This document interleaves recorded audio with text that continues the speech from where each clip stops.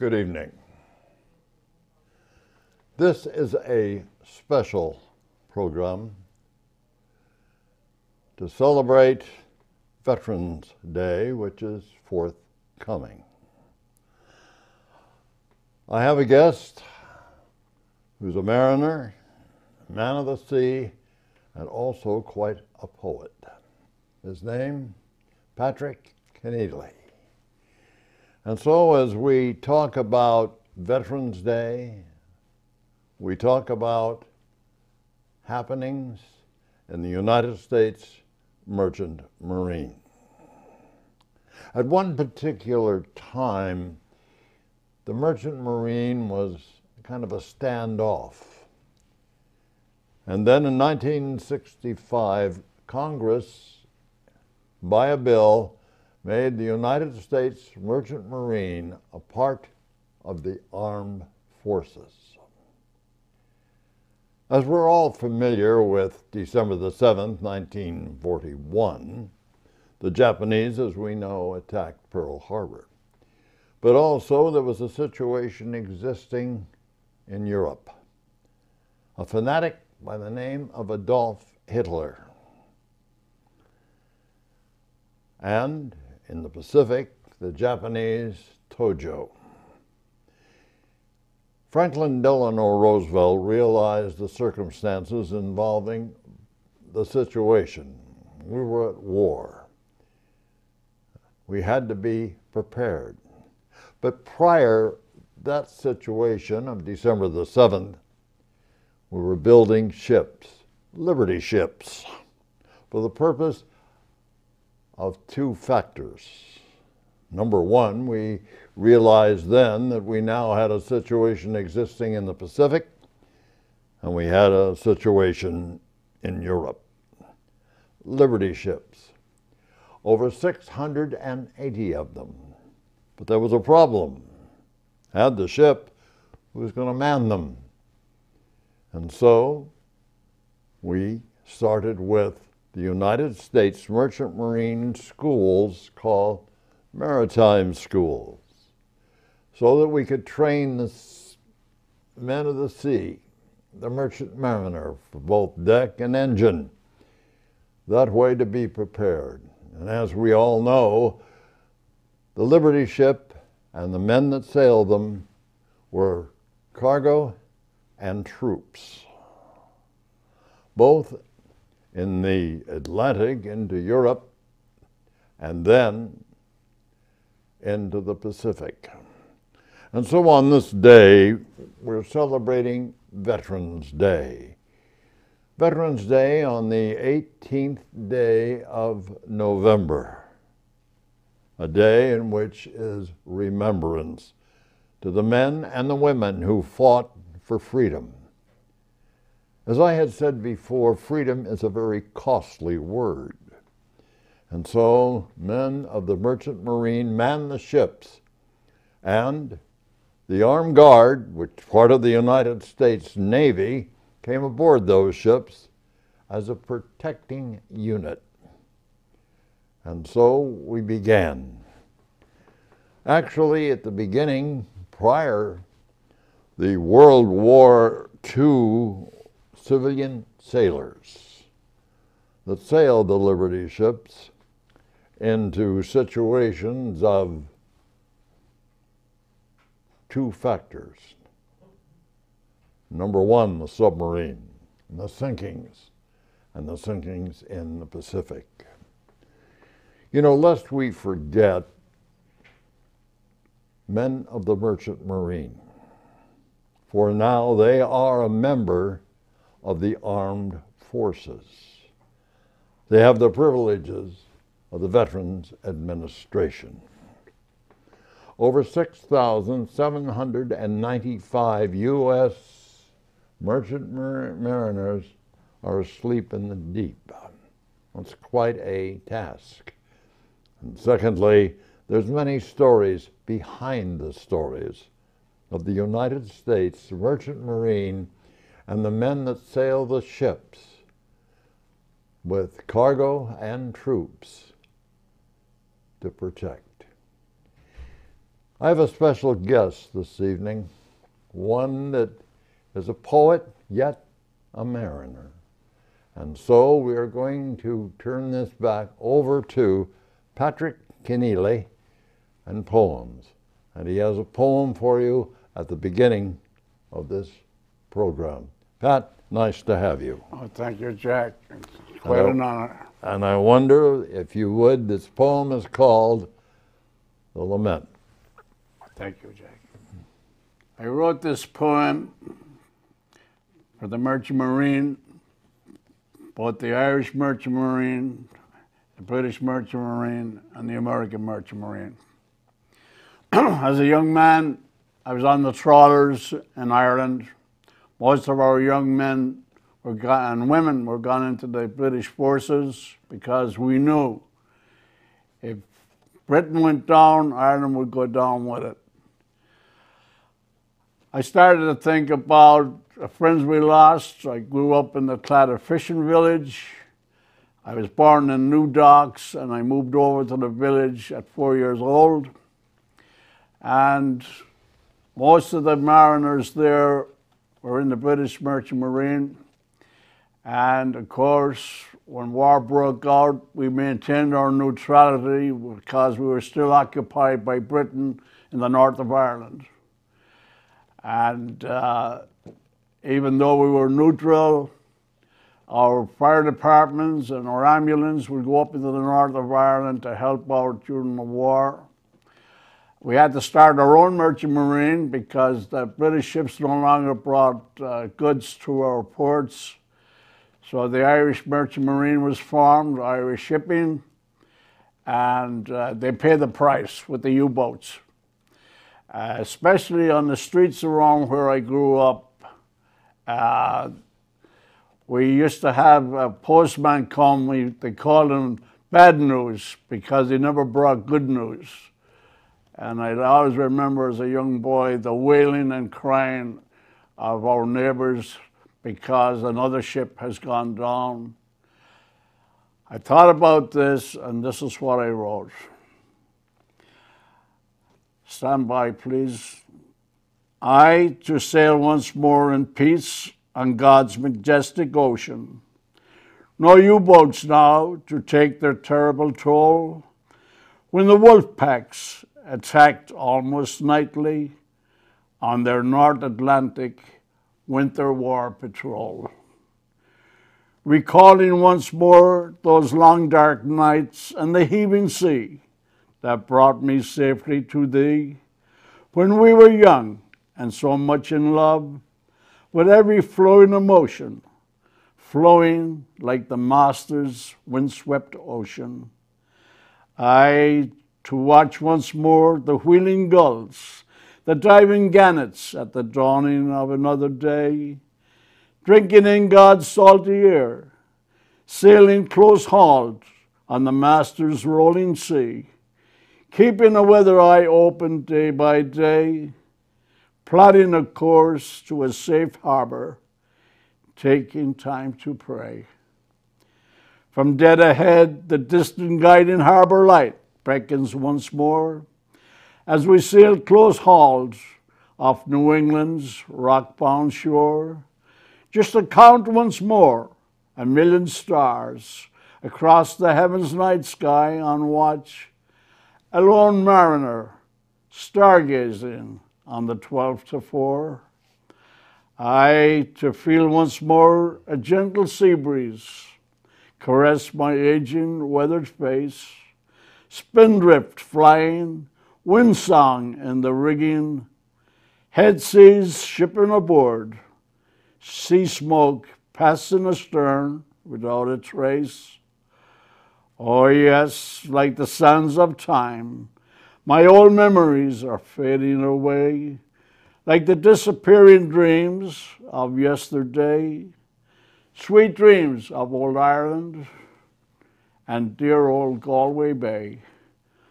I to catch once more a sunset at sea off old Cape Cod, or a sunset falling, falling like a golden coin, slowly falling, falling from the hand of God. And that's the old Merchant Mariner's Lament. Beautifully done, Pat. This particular program is dedicated to the men and the women who have served their country, situations existing even today in Afghanistan and Iraq. And the men that sail the ships are still merchant mariners under the command of the Military Sealift Command. From the captain to the chief engineer to all the crews, there are merchant mariners.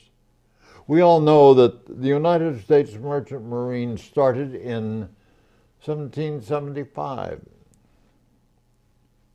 quite 100 years ago or better. And we also know that they have served adequately well over the years of war and of peace. The merchant mariner during World War II served under the command of the armed forces, and they served in every invasion, given decorations and honors by Great Britain, Russia, France, and Norway. They were prisoners of war of the Japanese and the Germans, and yet they served side by side with the U.S. Naval Armed Guard, which had one of the highest casualty rates in the Navy. They fought together and they died together. Today there are merchant mariners on the beach that remember those days. And one thing in particular I'd like to add for Medfield. At Baxter Park, on a flagpole, there is a flag of the United States Merchant Marine. And at the bottom of that flagpole is a plaque dedicated to a merchant mariner who had once lost his ship but continued sailing on others. His name, Roger Hardy. We have not forgotten the merchant mariner, for he was part of a situation that we were confronted with in the Atlantic and in the Pacific. And it had been said, lest we forget. As I had said earlier, freedom is a costly word. We fought for it. We continually fought for it. It is never put away. It is always there, ringing clear. For this country has given so much to so many, many men. And Veterans Day is a day for the men and the women to say, thank you for what you have done. And we're home. Others we know are not. We talk of situations existing today with Afghanistan and Iraq. We've lost men and we've lost women. And yet, the merchant ships still sail, and the merchant mariner manned those ships. So let us not forget them, not as a veteran forgotten, because they are also a part of the U.S. Armed Forces. They've given so much. There's mariners today that are on the beach that reminisce of the days of yesteryear. And those days are remembered quietly in situations in which they were confronted with. We also know that the merchant marine suffered a tremendous amount of loss because it was one in which the U-boats sunk many ships. Many men were lost, both from the armed guard and merchant mariners. But others returned home. And today, remember, they're a part of the fight of freedom. I'm going to turn this back over to Patrick Conneely, for he has a lovely prayer that he'd like to read to you. It's called The Sailor's Grave. Pat? Thank you, Jack. The reason, Jack, that I wrote this, I happened to go to Plymouth Harbor, where I live, and they dedicated most of the songs and tunes to the armed forces, but the Merchant Marine was never mentioned. And I was very disappointed. I said to my wife, Evelyn, you know, I'm going to go up there and talk to Maestro. She said, you can't do that. There's hundreds, thousands of people here. I said, I wouldn't sleep tonight unless I go up and talk to Maestro. So I did. And he looked down at me and he said, you have a question? I said, yes. Did you ever hear of the Merchant Marine? He said, what did they do? And the hair went up on the back of my neck. I said, they lost more men than the combined forces of these United States and never got the recognition for it. And it'd be nice if they were remembered by a song or a tune. He said, well, they don't even have a song. I said, well, I know one song that always reminds me of the Merchant Marine, and I said, it's Roger Whittaker's Last Farewell. So he wrote that in the book, and he said they would play it at the following 4th of July. That night, I got thinking about this, and it kind of bothered me, and I said, you know, it's 3 o'clock in the morning, but I'm getting up, and I'm going to write something. So stand by, because this is what I wrote. I call it A Sailor's Grave. I dedicate this poem to the Merchant Marine and to those that go down to the sea in ships. There are no flowers on a sailor's grave, for he sleeps beneath the restless wave, far from the land, 10,000 fathoms deep. His life now over, no watch to keep. His sailor's grave is far from the family he loved so well. Come winter wind and winter gale, no one survived to tell the tale. That is why there are no flowers on an ocean swell, for the sea does not give up its secrets, and the sea will never tell. Thank you. Thank you, Pat. That's a beautiful poem. Lest we forget. The U.S. lost about 866 merchant vessels. Many men, as Pat has just read the poem, returned. There's so much written. Veterans Day is a very important day. On the 18th day of November, many, many years ago, it began.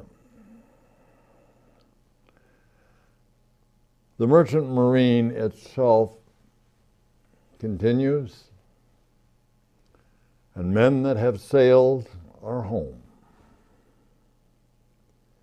As I had said earlier to you, many will sit and discuss history. For the Merchant Marine is a part of that history. So very much a part of it, for as I had said, it began in 1775 during the Revolution and has been sailing ever since. And people that had sailed the ships as mariners take pride. They had fought and died for freedom. There are many back now that we celebrate Veterans Day. We talk of Veterans Day. And even today, as it was yesterday, they remembered. And that's why I called the program The Forgotten Veteran. For he was a part of it just as well as men that bared arms and hit the beaches at Normandy, hit the beaches at Guadalcanal, Tarawa, off the ships that were manned by the merchant mariner. The Armed Guard of the Pacific stood watch with them, hoping to fought off any attacks that happened. Many merchant mariners are home, a day of yesteryear. But yet memories of a situation during war is never really forgotten. It can't be.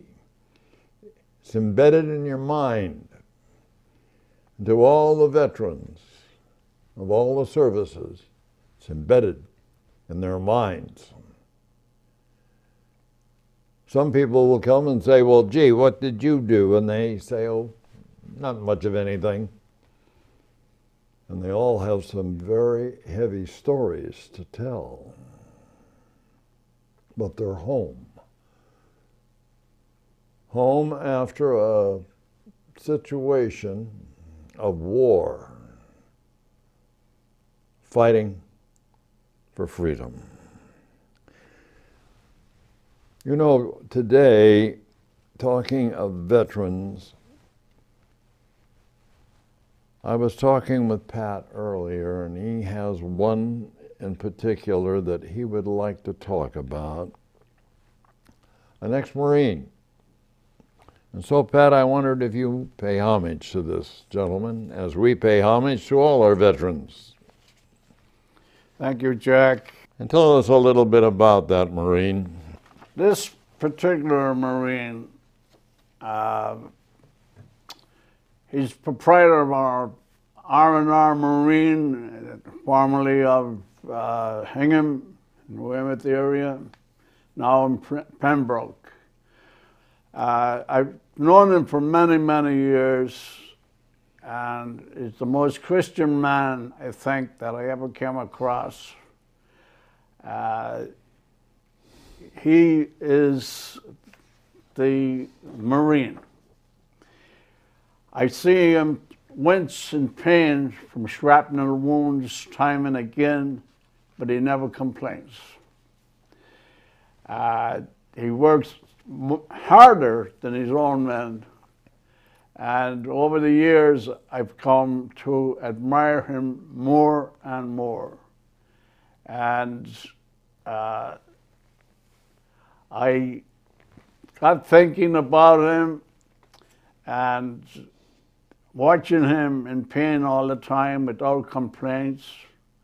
And I said, I think I'm going to put something together for him. And other poems that I have written, he has seen about the sea. And actually, he had them on display in his place of business. in that last case.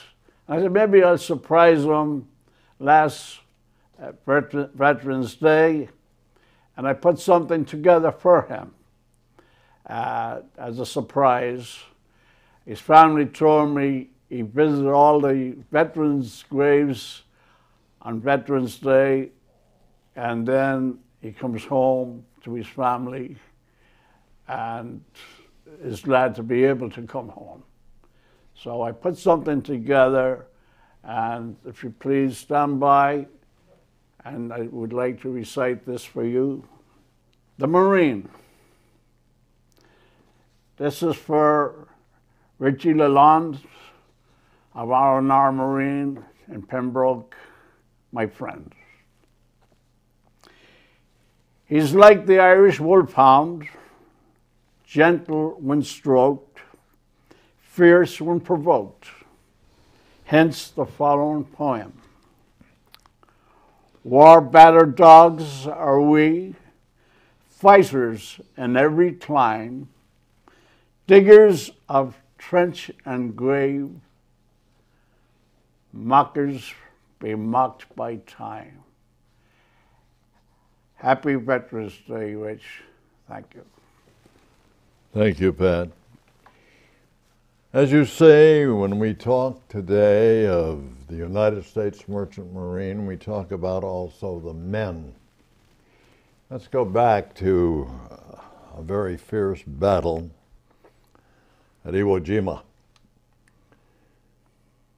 Merchant ships with troops on APAs drop over those nets so that the Marines can crawl down those nets into LCVPs to hit the beach. Now those ships that are there are manned by merchant mariners. But it had been said by a very fine gentleman who was no longer with us, his name was Nimitz. He had said that, and I quote, "The United States Merchant Marine and the men that sail those ships are just as part of us as we are as a part of them." Because the pride isn't just one specific service. The pride is all services. For the men that have fought and the women that have fought and are home are a part of freedom. And a lot of them, unfortunately by sorrow, have given their lives so that we celebrate Memorial Day, we celebrate Thanksgiving, we celebrate Christmas. But in mind, here in Medfield, as you go to Baxter's Park, you see the monuments. Those are the men and those are the women that have given their lives for freedom and to be honored accordingly. We have so many tales of yesteryear, and yet very few in a page of a book. But we, as I had said earlier, are very proud here in Medfield of what we have given our boys, our women. And they've gone off and fought for freedom. A lot of them now are at home. As Pat had got through reading about a Marine in Vietnam, situations, and the U.S. Merchant Marine continues. And so, on the day, the 11th day of November, is Veterans Day, to pay honor to the men and to the women that have fought to keep us free. Pat, I understand now, before our closing, we have a prayer. If you would. Thank you, Jack. I did not write this prayer, but it's been in my family for many, many years. Cleaning out the back room one day, I came across a tube, and I opened it up. I was curious. Somebody gave me this, I think, while I was on a visit in Ireland, but when I unfolded, there was my coat of arms. And I don't know who gave me this, but it was the ancient map of Ireland. And when I looked at it, it said Conneely. And underneath it said, the son of a poet. And I said, that's where I get this poetry from. But I came across this prayer, and it says it all. And I would like to share it with you on this Veterans Day. And I want to thank you, Jack, for giving me the opportunity to share this with the American people. The first time I really seen the American flag, I was on a merchant ship going into Hamburg, Germany, going up the Elbe. And an American ship, it was the depth of winter, passed by, and I seen the flag in the breeze. Little did I know that one day I would live under that flag. But after seeing the Baltic ships and the Russian ships with nobody on deck, and to see the Americans on deck moving around at will, the emotion I can hardly, the freedom that they had to be able to roam their decks, I could feel what a beautiful flag. Not too long after that, I happened to be, we had problems with our engine, and I was in the English Channel, and we put into one of the ports there at Brixham. We were to meet a plane there for an engineer to come on board. And there was a long row, believe me, to get ashore there. But we did. And they're building this sailing ship. And I inquired, and they said, that's going to be a replica of the Mayflower. I said, really? They said, yes. That was in 1952. Little did I know then that one day I would reside in Plymouth, 5 minutes ride away from that ship, the Mayflower. But I wish to share on this Veterans Day this prayer, called the Sailor's Prayer. Stand by, please. The Lord is my pilot, I shall not drift. He lighted me across the dark waters. He steered me into the deep channels. He keepeth my log. He guided me by the star of holiness for his name's sake. Yea, though I sail mid the thunders and tempests of life, I shall dread not danger, for thou art near me. Thy love and care, they shelter me. Thou preparest a harbor before me in the homeland of eternity. Thou anointest the waves with oil. My ship rideth calmly. Surely sunlight and starlight shall favor me on the voyage I take, and I will rest in the port of my God forever. Amen. Thank you. Thank you, Pat. The beautiful poem. It's a way to end our program. Reminds me of memories. And there's many men now that are home and women that have fought, that have memories. And so we wanted to bring to you a story behind the story of the United States Merchant Marine. And secondly, it gives us privilege and pleasure to have Pat Conneely here to read those poems, for they mean a great deal to him, and people that have heard them, a great deal to them also. So I'd like to take this privilege of thanking you, Pat, for being here. Thank you, Jack. Thank you again. You did a beautiful job with those poems. Thank you. It brings a lot to mind. And in closing, just a few words. Lest we forget. Good night.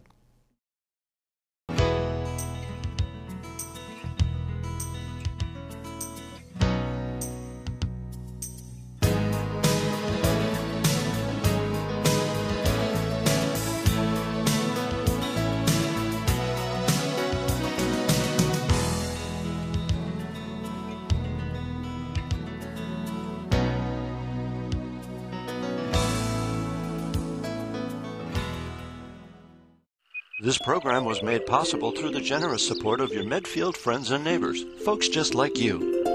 And thanks for watching.